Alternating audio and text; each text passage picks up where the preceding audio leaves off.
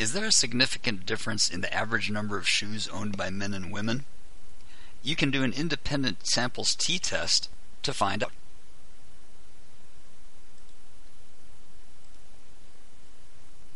When you configure the test, make sure you have the correct table,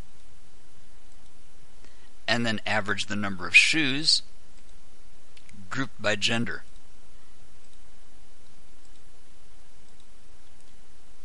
When you show the results, you get a p-value of 0.105.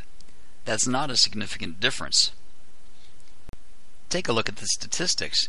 You'll see there's one woman with 200 pairs of shoes and one man with 75 pairs of shoes.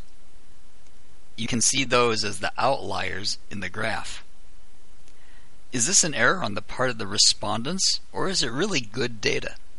There's no way to tell, so you can't just delete the data, as you did with the person who was 6 foot 72 inches tall. You knew that was bad data.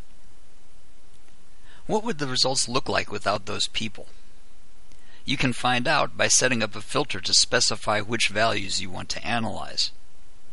Select Filter and say that you only want data where the number of shoes is less than 70. And then apply. Notice that SOFA lets you know that your results table is being filtered. Now show the results again.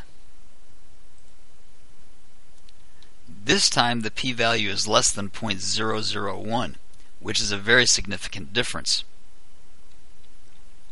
And if you look at the distributions, you will see that those large values are no longer there. An important point here. If you were writing a research paper, you would not include just the significant results. Instead, you'd present the analysis of all the data, including the large values, then point out that they're there, and then present the second set of results. To remove a filter, click Filter again, and then Remove.